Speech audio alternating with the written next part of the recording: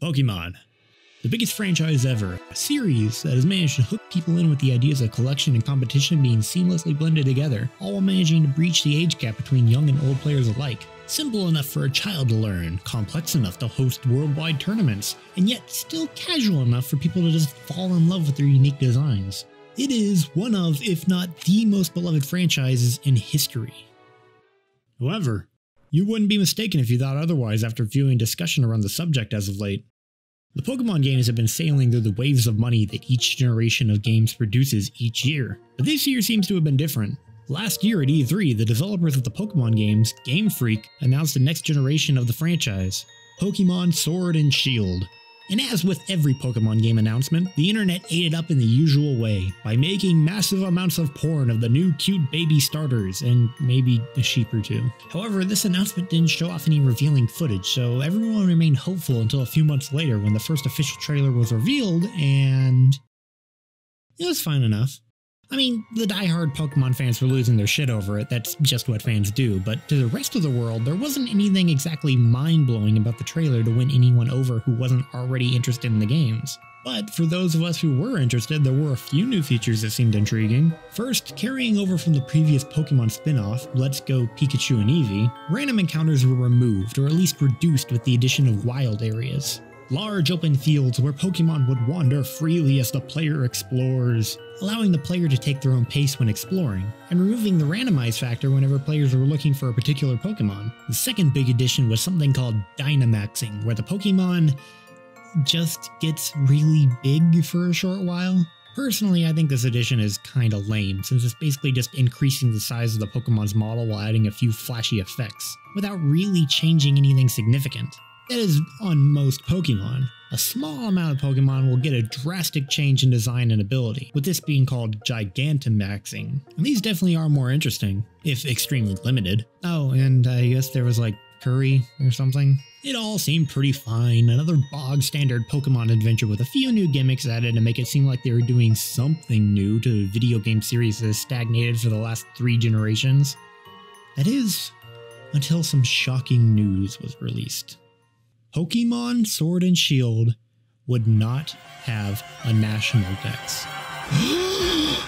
Now, if you're watching this video, then I can assume that you understand what this means, but allow me to enlighten those of you who have yet to ascend to the oppressed gamer society that we all live in.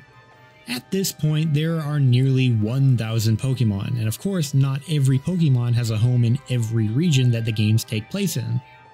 The Pokemon that live within the local area make up the regional dex, while every Pokemon that has ever been created makes up the national dex. Sword and Shield not having the national dex means that only about half of all Pokemon are going to end up in the game, and that is objectively a damn shame.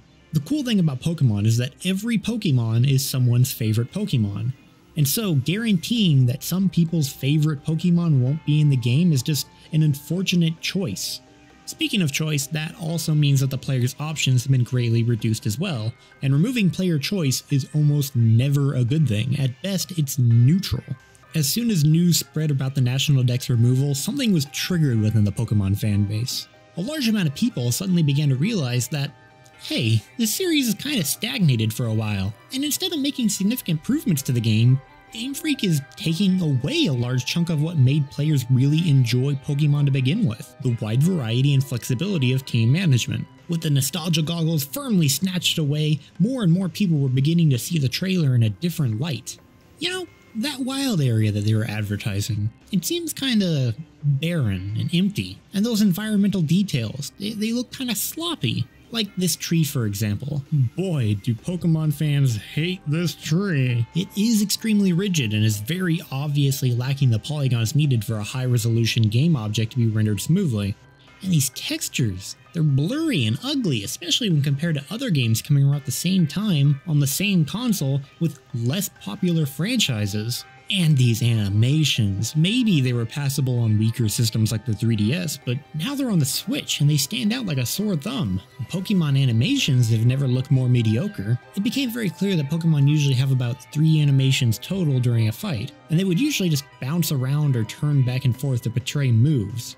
Making this extra embarrassing is the fact that Pokemon Stadium, a game that came out 2 decades before, managed to make very unique and interesting attack animations for a variety of moves. A popular example being this one of Kabutops using Mega Kick. Come to think of it, why exactly did Game Freak say they were removing so many Pokemon in the new game? We already have well over 800 Pokemon species, and there's going to be more added in these games. And now that they're on the Nintendo Switch, we're creating it with much higher fidelity with higher quality animations. Higher quality animations. Well, this doesn't bode well. From this point on, the situation only began to sour more and more. Long, heated arguments were made from both sides. Those against Sword and Shield saying that we should not be accepting a mediocrity and that we should demand higher quality from the series we love. And then those who still love Sword and Shield saying that we need to be kind and respectful and thankful that Game Freak is even putting out a game for us. That the problems are only minor and that we wouldn't miss those Pokemon anyway. What, you're telling me that you're gonna miss fucking Luminion? I bet you didn't even know Luminion existed before I brought it up. Debates at this point were getting crazy. Hell, I've seen entire YouTube careers rise from the earth based solely on disproving Pokemon apologists, and it only got worse from there. People began to notice that the models were strikingly similar from previous models on the 3DS games, which were initially created in a higher quality than the 3DS actually needed in order to future-proof the models for future games. But the new game's director states that the models for Sword and Shield were remade to match the proposed quality needed for the Nintendo Switch. Well, that's just baffling. Why would they need to make new models after spending so much time, effort, and money future-proofing ones years ago? And if they did remake them, then why do they look exactly like the previous ones? This is at best a misplaced effort and at worst an outright lie. And all these proposed changes were in exchange for half the Pokemon that could have been in the game. More and more game footage of the game was released, and the limited animation for people and Pokemon remained constant. The gameplay was confirmed to be restricted at 30 frames per second instead of the preferred 60. Previously introduced features like Mega Evolutions and Z-moves seemed to never show up. The Pokemon that were receiving new Gigantamax forms were mostly advertised to show several Gen 1 Pokemon that have already been beaten into the ground due to how much they've been exposed to us already. Pokemon sizes were unusually scaled as to make them seem smaller than they actually are, or as they were depicted in previous games. Noticeable pop-in and graphical glitches started being shared, as well as intense slowdown during busier moments. The EXP share, which had previously rendered Pokemon games a mindless breeze due to how they made the player ridiculously overpowered through casual play, has become a permanent feature now, with no option to turn it off. The game was recorded to be fairly short and easy by those who had somehow gotten an early copy of the game, and it was confirmed that the post-game, which had usually been lacking in Pokemon games lately, will continue the trend of being short and bland. Several of the game's cutscenes were shown to be embarrassingly anticlimactic due to bad animations. Along with the Pokemon that were cut, a series of Pokemon moves were also taken out of the game. And all this is being served to the loyal fans at a price $20 more expensive than what was sold to us on the 3DS. As well as the fair assumption that we wouldn't even be getting a completed game due to Game Freak's tendency to re-release finished versions of the same game the next year. But hey, at least we can skip the catching Pokemon tutorial. I think it would be fair to say that the fans' outrage reached its climax when the models were extracted from early copies of the games and revealed to be 100% the same models from the 3DS games. And that Game Freak had outright lied to the public whenever they said why they removed half the Pokemon. So now, the animations weren't good, the models weren't new, and we still have no national decks. Some people say that this was just a mistranslation, that people misunderstood what Game Freak was actually trying to say due to a translation error. Other people will say that we can't trust these images because they're not legitimate, they were posted by anonymous sources on 4chan. I'm gonna leave it up to you, the listener, to decide whether or not you think that these claims are valid. But one thing is an objective fact, there are only half the Pokemon in the game. After the news was released, hashtag GameFreakLied became trending on Twitter for a solid few days. Ironically, coming right after hashtag ThankYouGameFreak came out from the more positive fans. This is likely the heaviest amount of criticism Game Freak has ever received in regards to Pokemon, and according to news outlets, morale was at a new low in the company. Of course, like any group, there are people who went too far, choosing to directly harass anyone who works at Game Freak, and even the owner of Cerebi.net, a Pokemon information website, for some reason. And I just might I add, if you do this, you're fucking disgusting. Hundreds of Pokemon videos began being uploaded, like the one you're watching right now. And Pokemon forums became ablaze with criticism and vitriol. While a solid number of fans remained loyal to Game Freak or just simply wanted to play the game regardless or in denial of the criticism, nevermore had so many people been turned against Pokemon. And that's including a period where some people actually tried to say the game was demonic. Your children need to know there's a devil and he hates them and he wants to ruin their life. But was it all valid? You read the title of this video, so you should know what my personal opinion on it was. I love Pokemon. I've played every generation except for the 5th, several spin-offs, I've watched the show, I collected the cards, and I have been purchasing the new games despite not being truly happy with them since Gen 4. But I am kind of relieved to see this much attention being thrown towards Pokemon's flaws. I have no idea what, if anything, Game Freak is going to do to combat the criticism in the future, but the first step is getting enough people to demand change. In fact, my best guess on what's going to happen next is that despite news articles saying that Game Freak has no intention of re-adding the national decks, they're probably going to add them back and everyone's just going to forget this whole fiasco even happened. Even though we were just being given what should have been there in the first place and that Pokemon can still improve beyond it. Before Pokemon was such a bloated franchise, they literally couldn't help but release hastily produced products due to all the subsequent merchandise, anime, trading cards, and everything else attached to Pokemon's growth. But maybe, just maybe, now something will happen to increase quality and win back the fans that the game's lost. Game Freak is a small, and I mean small, company. A company of about 150 people. To contrast, a AAA company like, let's say, Ubisoft Montreal has about 3,500 employees, and it is still able to release large-scope games every year despite games not being part of literally the most profitable franchise ever.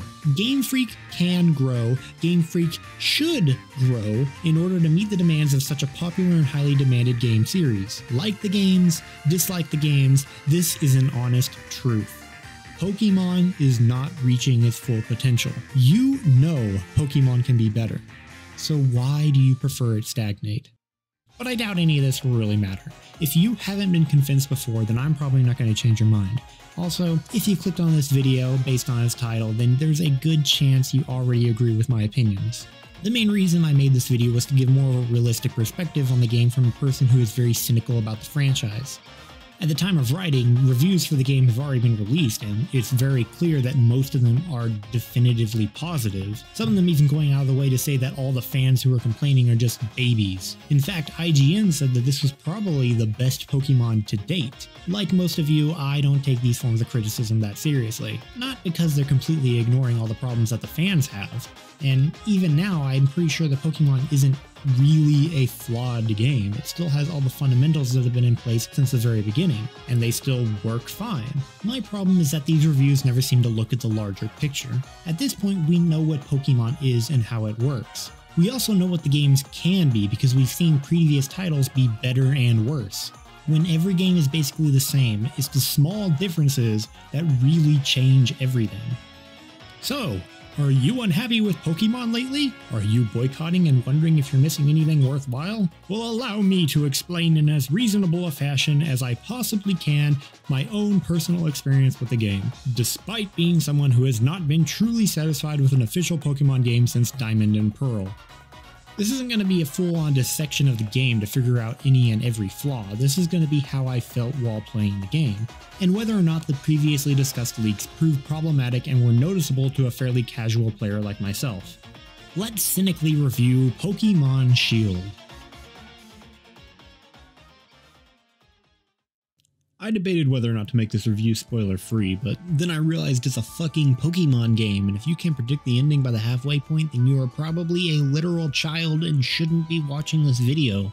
So yeah, spoiler warning for a game that doesn't have a good storyline. Also, there are some base level enjoyment factors that are inherent in every Pokemon game. Building a team and watching them grow is still fun, but if that's the only thing that you cared about, then you've already bought the game regardless. I'm not going to go into detail about how Pokemon still is not a bad game, because it isn't. This is to compare it to previous versions. Starting at the beginning, a problem Pokemon has had, especially as of late, and especially in Sun and Moon, was the story taking too much time to get through and forced tutorials slowing the game to a halt for old players. This game certainly has a lengthy beginning, but the tutorials seem to have been toned down at least a little. You can skip things like the catching tutorial, but you can't skip the setup or the dialogue introductions on the concept of catching Pokemon. Still, it's a better situation than Sun and Moon, and for the record, I did like Sun and Moon despite the intro. We are quickly introduced to nearly all of the key characters, with the most important ones being Sonia, an information-obsessed Pokemon professor in training, Leon, the current champion and superstar to the public, and his little brother named Hop, who plays the role of rival in this game. The rivals in Pokemon games have slowly gotten worse over time, losing the snarky, antagonistic personality that makes players want to fight them, and instead providing support and cheering the player on. And a majority of people who bring this up seem to really hate this. Hop is basically no different. In fact, a lot of fans seem to really hate him, going as far as to call him the worst rival yet. To which I say, have you played X and Y? No, he isn't the worst rival. In fact, I think he has more development than most ever get. He's a sibling to the best trainer in the region and desires to reach the same heights as his brother, but in doing so, he pushes himself too far and never seems to get that extra mile needed to be exceptional, often making him come off as depressed with how many times he keeps getting his ass handed to him. In the end, he chooses to accept that he won't become the best and instead decides to become a Pokemon professor in order to do what he really enjoys doing, instead of trying to live up to expectations higher than he can manage. Unfortunately, he chooses to do this after the hardest battle in the game, but I guess being the second best trainer in Galar isn't enough for him? Does that mean he's good? Hell no, he's still bland as hell, and the amount of times we have to run into him and battle his weak-ass Pokemon is very tiresome. But he isn't the worst. He also still picks a starter that is weak to your Pokemon, which I just don't understand the logic of. And speaking of logic I don't understand, the audio settings for this game were hidden behind an optional NPC where most players would pass over them. What a bizarre choice. After Leon gives us our choice for a starter, we're allowed to battle Pokemon and explore the town. Starting off, I'd like to say that this game looks fine. It isn't as high quality or expansive as the other games on the Switch, but the towns often capture a particular style that meshes well with the simplistic game they exist in. Low quality textures were not that obvious when the entire game has low quality textures, which is also why things like this hat stands out, because it really looks bad, even compared to everything else in the game. What is less favorable though is the obnoxious pop-ins for everything in the overworld. As players, we are given the ability to see far in the distance at times, but this ends up being worthless as all the interactable objects aren't in our view until we get closer. This problem gets worse in other scenarios though, so I'll save it for them. Some of these towns in this game look truly great, a standout being the town located in the middle of a fairy forest. It's just a shame that there's so little to do in these areas, with the previously mentioned spot containing like 2 buildings and a gym. Half of these towns suffer from the classic Pokemon games problem where they don't feel big enough to justify their existence. Pallet Town consists of 3 buildings, and that hardly makes up a town. But those games were limited by their hardware. Once the series jumped to 3DS, we saw immediate improvements and towns turned on to full-on cities. I don't know why Sword and Shield chose to regress so many areas down, and even the bigger cities are often shallow once you really explore them. They pull out this like hotel gimmick like 3 times in order to include a bunch of rooms at once where something might actually happen. I'd say about half the towns in this game are lackluster, and that's disappointing. Another point of contention before the game's release were the battle animations, and while they certainly aren't spectacular, most of them do the job. What was hidden from the public is the fact that animations are selectively good. Certain movements and effects look great, it's just a shame that everything can't look that lively. Before getting to the gameplay, let me give you a brief rundown of how I like to play Pokemon games. I have 2 goals. 1, make a solid team of Pokemon I like, and 2, catch all the Pokemon in the regional decks. I do not go out of my way to do anything to boost my Pokemon stats beyond basic battles, and I do try to battle every single trainer in the game, but I don't grind by fighting wild Pokemon. However, I do try to catch every single Pokemon on the route while I'm on it, and in recent games, catching Pokemon still grants your party EXP, so I still get tons of EXP from wild Pokemon. But I never use rare candies or the new EXP candies on my own Pokemon, just ones I'm trying to evolve for the deck's completion. I also decided to play this entire game in set mode instead of switch, meaning that I'm not able to switch out Pokemon after I defeat one. I did this because I saw some people on Twitter said that they did this and they claimed to make the difficulty more challenging. Lastly, I used a Twitter poll to choose my starter and it ended up being Scorbunny, the fire type. To summarize how this playstyle worked out, Cinderace carried my entire team for the entirety of the game. Despite surprisingly not being a fire fighting type, Cinderace still gets to have physical attack and learns both fire and fighting moves. This made a majority of gym leaders, rival fights, team fights, villain fights, and everything else a breeze. And even if somebody did have a type advantage against me, I usually had a move or something to get around it and still deal massive damage back. Fights took no strategy whatsoever, and the fact I had Pokemon other than Cinderace seemed more like a formality than a strategic decision. In this game, I never lost a battle once. I even had to add an additional restriction where I never used any items in battle, only outside. I got close to losing once, but that was because I forgot to change my party from Pokemon I was leveling up to evolve for the Pokédex. But technically, I have to say that the difficulty scaling was surprisingly balanced. For about half the game, I was still relatively close to the same level as my opponents. It wasn't until the later half of the game in which I began to catch more and more Pokemon, where my party became more powerful because of it. Gym battles have returned, getting rid of those awful totem Pokemon from Sun and Moon. This time they're presented as giant events held in stadiums with an enormous audience watching them take place.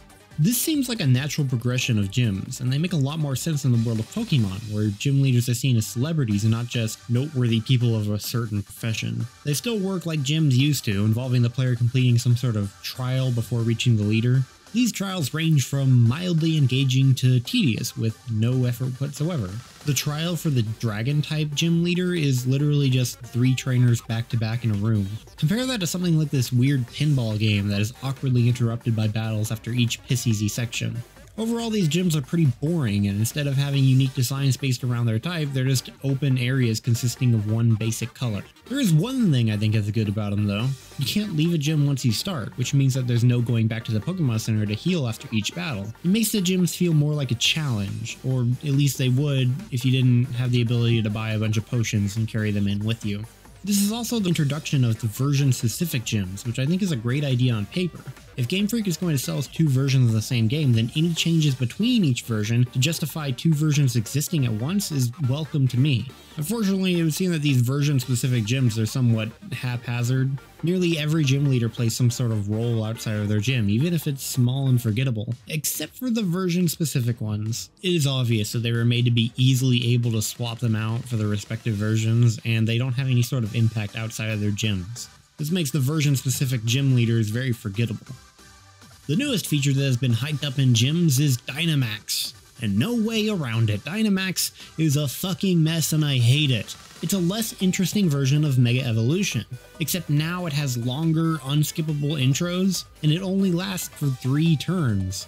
To make things worse, you can only use Dynamax in gyms, no using it outside of battles or against random trainers. We are basically talking about like 8 fights in the entire game that allow Dynamax, while you could Mega Evolve whenever, wherever.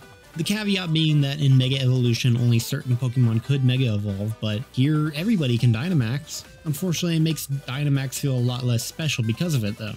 The only interesting feature to Dynamax is the Gigantamax designs, but getting those on your team is a tedious process of itself, and I'll save that for later. I should go ahead and point out that the music in this game is actually really good. It's probably the only thing in the game that I have mainly positive things to say outside of a few sample choices here or there. Because of the stadium setting, these songs often incorporate audience cheers in a very effective way that make it feel really lively. Pretty much every character's song is incredibly memorable, and I wouldn't mind listening to it on its own. The town songs are kind of samey, but those are the ones that everybody comes for. They come here to hear Mariny's theme or Bede's theme, and these songs really knocked it out of the park.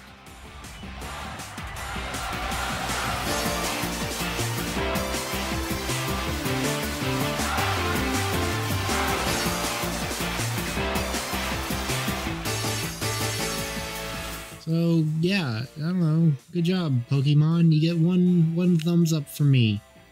In between gyms, you will be exploring routes which have reached a new low compared to previous titles. Each route can basically be summed up as a straight line with Pokemon and trainers blocking the path. There is no leniency to allow for much, if any, exploration, and most hidden items are found along the route's path, or they're on a separate path that quickly circles back around to the main one. There are no secret entrances, extra areas to open up or come back to, no rebattles, and to make things worse, the few items that you do pick up are usually either worthless or are TMs. TMs in this game have been heavily nerfed as most of them are terrible. All the good moves are locked behind TRs, limited use items, and I actually like that aspect. The problem is, why would I explore these routes for these shitty moves I don't want and will never use? I remember in Sun and Moon, after learning how to surf and smash rocks at the same time, I could come back to certain areas and find completely new places to explore. But here there's nothing. One and done, that's it. Pokemon games have also been trying to cut down on the use of HMs, and pretty much everyone agrees that forcing players to teach their Pokemon shitty HM moves that are required to progress, and which can never be removed after they've been taught, is terrible. So in Sun and Moon, they remove them and replace them with these like Pokemon helpers, which are used to solve the same puzzles just without the previous downsides. Sword and Shield got rid of HMs and the helpers and replaced it with, well, nothing. You do get a bike, which is used to get to places fast and go across water, but that's it. This is another reason why routes feel so hollow, because there are no tools, no moves, no puzzles to solve like before. I'm fine with removing the Pokemon helpers. They were kind of annoying to have to register to the D-pad, but if you're going to remove them, then you should really add something in their place instead of nothing. The story to this game is probably the weakest yet. After the first gym battle, there's little going on outside of you just beating gyms. We're introduced to Chairman Rose, who is clearly not a secret bad guy and has obviously not an evil character and obviously not a shitlord working for him. This guy's named Bede, by the way, or Beddy? I don't know how you pronounce it, I don't care. I'm calling him Bede. And he serves as the real antagonistic rival that Hop should have been. Except he's so absurdly pompous that he just comes off as annoying. He isn't even a cartoonish exaggeration like Gladion was in Sun and Moon. He's just mean for the sake of mean. Even after he gets his ass handed to him, he still acts like he's better than you in every way. He also gets abandoned halfway into the game and doesn't show up until the end. And he acts very overdramatically after being taken under by the weird pink lady. Usually in Pokemon games, there are two things that provide conflict in the story outside of the player's core desire to beat gyms. There is usually an evil team looking to cause trouble, and then there's a powerful legendary Pokemon that the team usually insists on using to cause the trouble. This game's evil team is Team Yell, a team that is practically useless and proves no threat whatsoever. They are basically discount Team Skull, and I hate them with all of my heart. So Team Skull was kind of different, as they weren't looking for world domination or whatever. They were just a bunch of thugs that were so goofy no one took them seriously. Except for the leader, who led his gang efficiently. Team Yell is also just a bunch of thugs, except they don't want to cause trouble for everyone. Just other gym challengers in order to get Marnie, a small goth girl that they have an unusual amount of dedication towards, ahead in the championship. Other than that, they just sort of exist. This is also the last time that I'm going to be mentioning Marnie because she has no story importance whatsoever.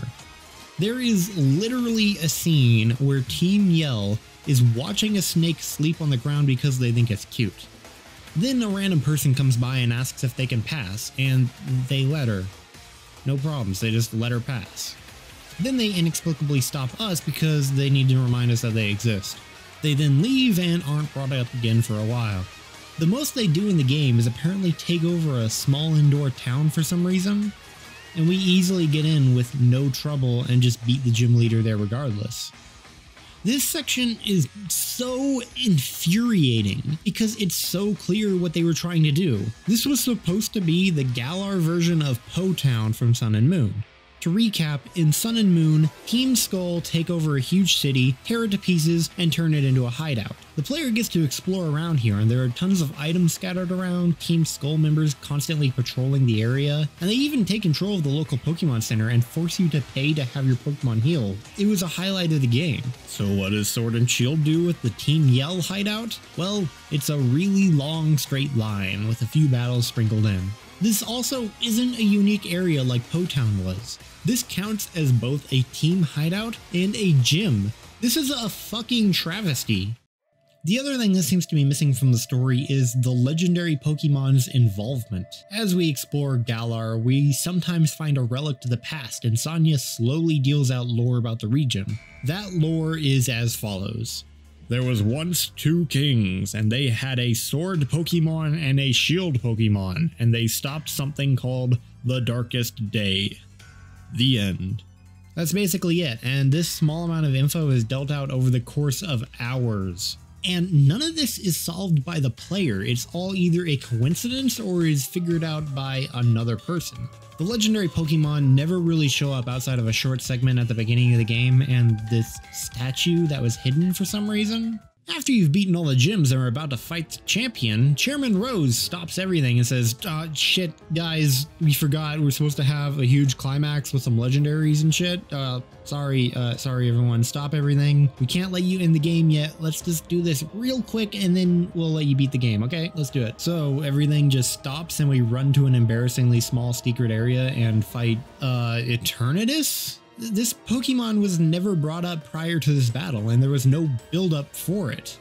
There was this one area where we literally do nothing while Chairman Rose's goons attack us in an elevator, and it just results with everybody wasting their time. We learn that Chairman Rose here has heard of something called the fucking Darkest Day, and somehow made the connection that it sounds really great, and that it means everybody gets free power forever. Anyway, we try to fight Eternatus, and we can't do shit for some unexplained reason, so we pull out the MacGuffins that we found earlier, and we summon the legendary dogs through this game.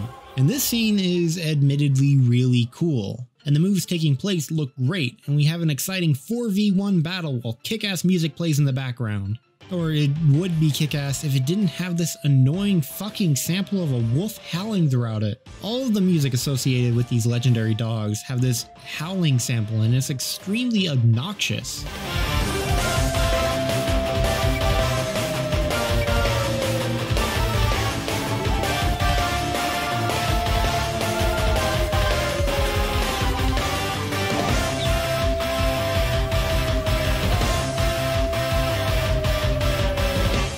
The other thing that kills this fight is that it has no challenge whatsoever. Once you call the dogs to help, they do all the work and we just have to like mindlessly attack until Eternatus's huge life bar is drained. Then we catch Eternatus and the dogs fuck off. Okay. So we don't get to catch the cover legendaries until after we beat the game? That's new, but what's the fucking point? By the time we get these Pokemon, we've pretty much already beaten the entire game, and the only thing we can use them for are optional parts of the post-game. It's just a huge waste. The post-game is very disappointing as well.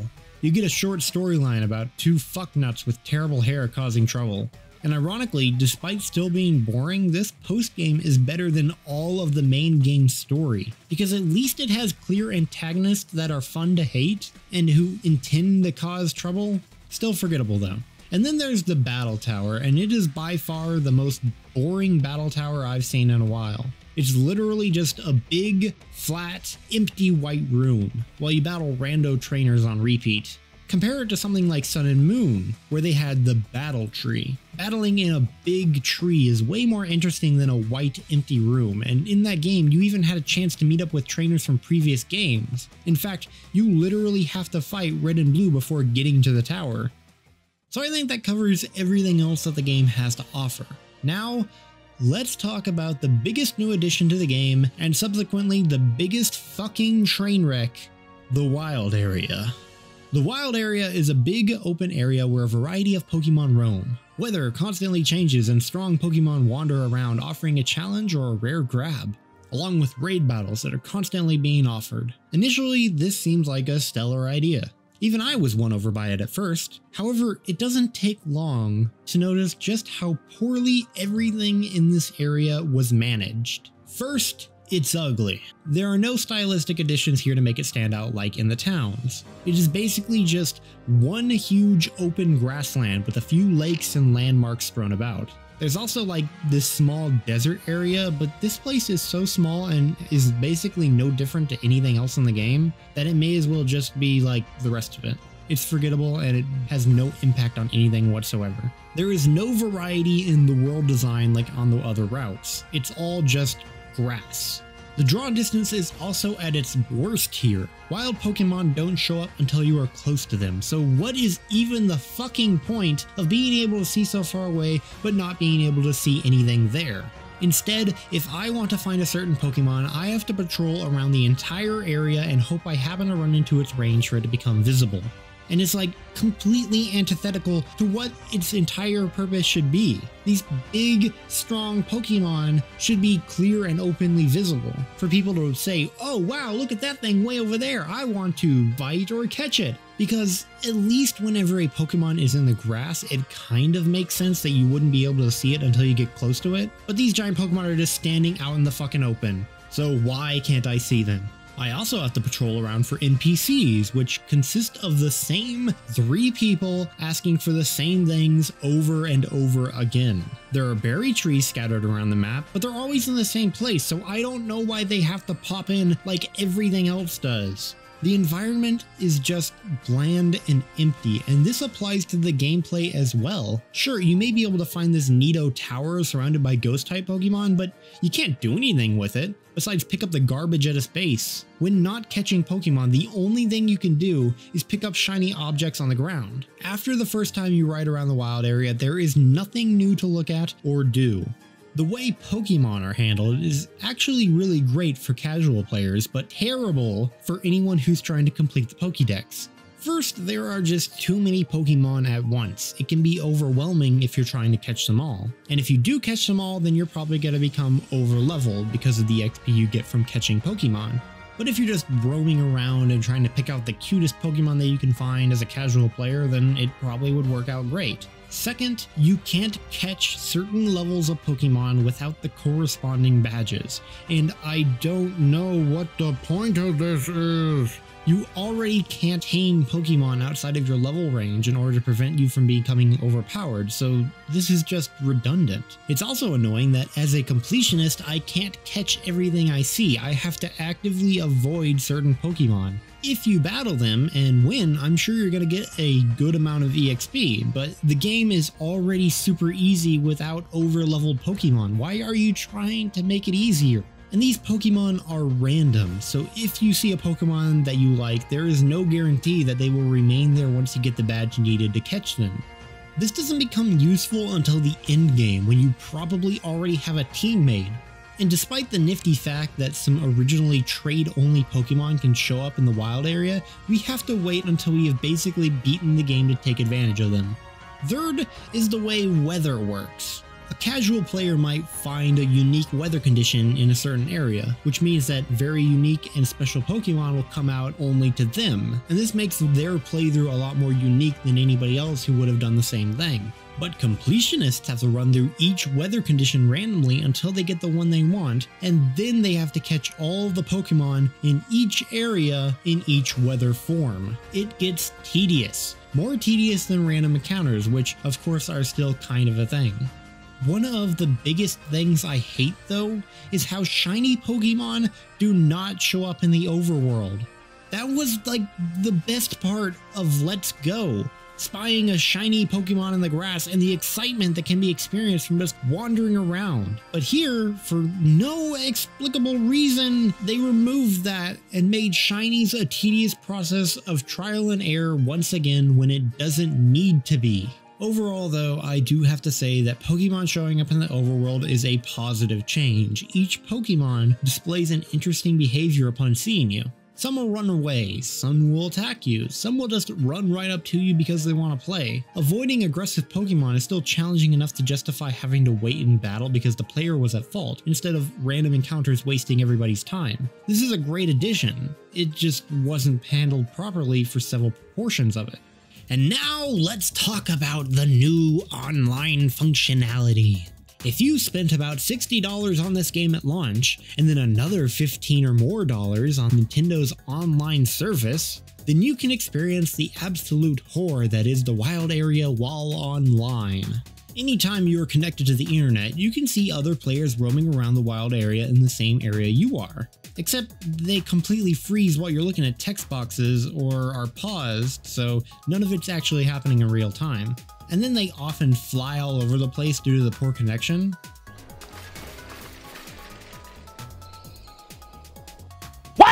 But what can I do with these players in the overworld, you might ask? Well, you can talk to them and get an automated response back and some useless food. That's it. They are pretty much just a visual addition that also tanks the frame rate and makes text boxes show up way more slowly than you'd ever want. Playing in the wild area while online is nothing short of horrible. But you'd want to be online so you don't miss out on the cards constantly being shoved in your face regardless of whether you asked for them or not. This mess is the new way that you interact with everyone else, and it sucks ass. It has a huge amount of latency, so if you see, say, a raid battle you want to join, then there's a good chance that the battle is already closed. And considering just how many players are constantly playing this game, you'd think you'd get more raid notifications for more valuable Pokemon than almost none. The by far worst aspect of this new system is the removal of the global trade system, which proved to be absolute hell for trying to complete the Pokédex alone. Before, you could just go on the GTS and look for whatever Pokemon you want or need, and try to match the trade request with complete strangers. It was efficient, and it made completing the Pokédex less tedious without removing all of the difficulty. Now though, we are back to the archaic design of having to find somebody else through means outside of the game, telling them what you want to trade, and then having to exchange codes in order to make sure you get in the same trade session. It sucked in Let's Go, it sucks here too. And I just know somebody's gonna say something like, oh, but it's just like classic Pokemon games where it's forcing you to be social in order to win. And to that I say bullshit.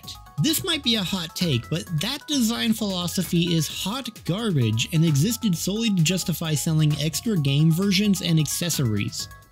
I hate this new system. Lastly, there are the raid battles. Raids are where 4 trainers battle against a permanently Dynamaxed Pokemon. And then at the end of the battle, the player will either try to capture the Pokemon because they won, or the trainers will be kicked out because 4 trainers fainted in the same session. These are hard for all of the wrong reasons, and I don't see what the point is for a majority of these fights. Raid battles are the only way that you can get Gigantamax versions of Pokemon. But unless you're battling those versions, then the only thing you're getting from capturing these Dynamax Pokemon is an extra bit of HP when they Dynamax, which can also be achieved by giving them this like Dynamax candy stuff. But we've also talked about how pointless Dynamax is to the overall game. You will get a set number of these fights each day, and you can reset them early by clearing all the ones available to you in your wild area. Doing this though would be a real test of patience because each fight is incredibly tedious. Each fight consists of several unskippable cutscenes, and having to go through 6 or more attacks each turn. And that's not even considering that you lose and you have to start all of this over.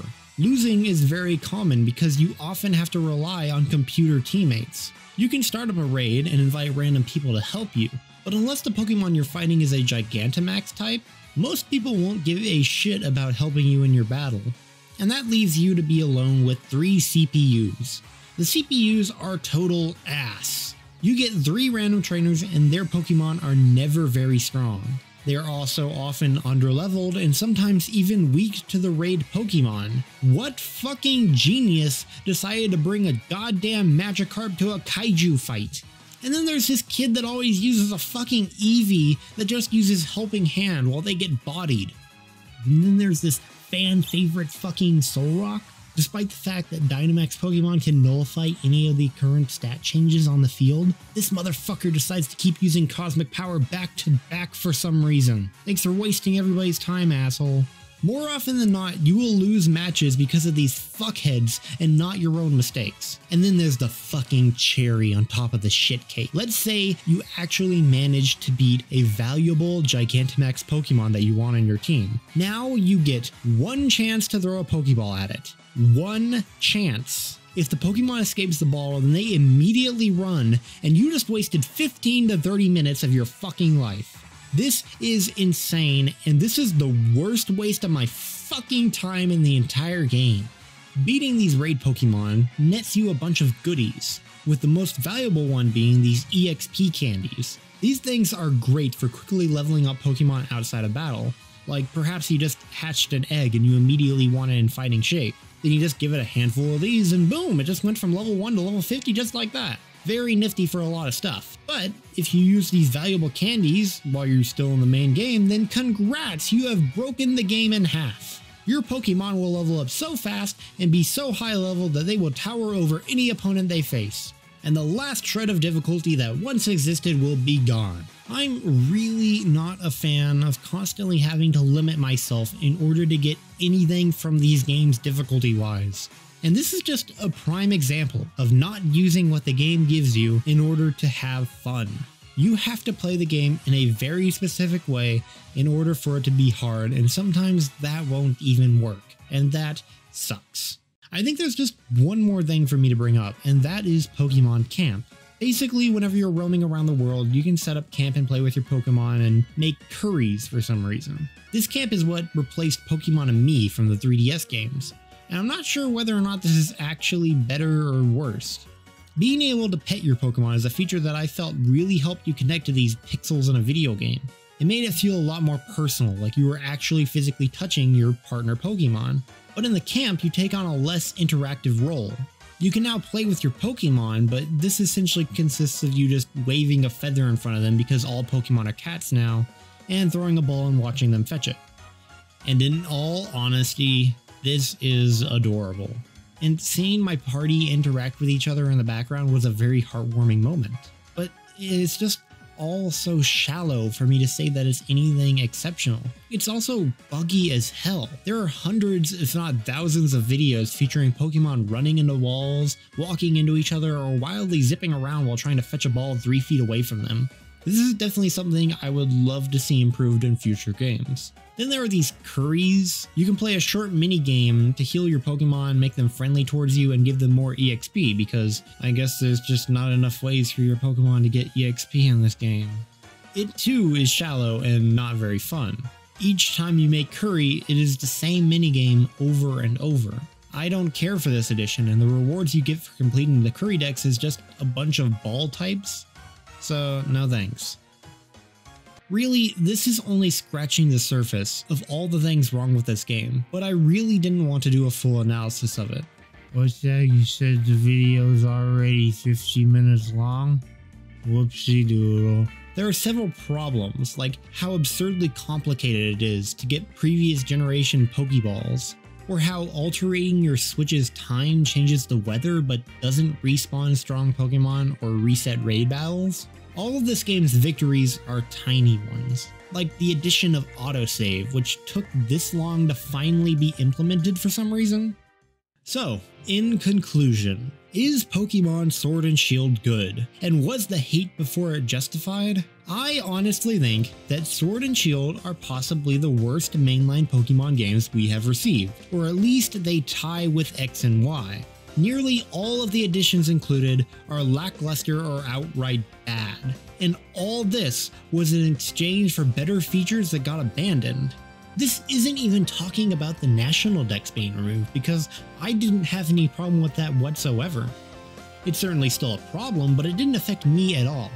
This is about everything currently in the game, all the things that were added that is new or revised. We also ended up spending way more money on these games than we did for anything on the 3DS, as well as having all of the online features being hidden behind a subscription service now. The game did not challenge me, and completing the Pokédex was an absolute pain due to the lack of the global trade system. The story was uninteresting and the post-game was minuscule. Really, this is a game that I dislike more and more as I think about it. And in retrospect, nearly every complaint that was expressed before the launch came to fruition and was an actual problem. My final opinion on this game is that it is a 4 out of 10. Sure, at its core, it's still Pokemon, and Pokemon is still fun. But when each game is basically the same thing, it's the things that make it different that truly determine its quality. And compared to the other games, this is just a disappointment that many of us saw coming. I cannot fathom why this game got so positive reviews from outlets like IGN. It truly does not deserve such praise. I love Pokemon and I only want for it to get better, not get worse like this game has done.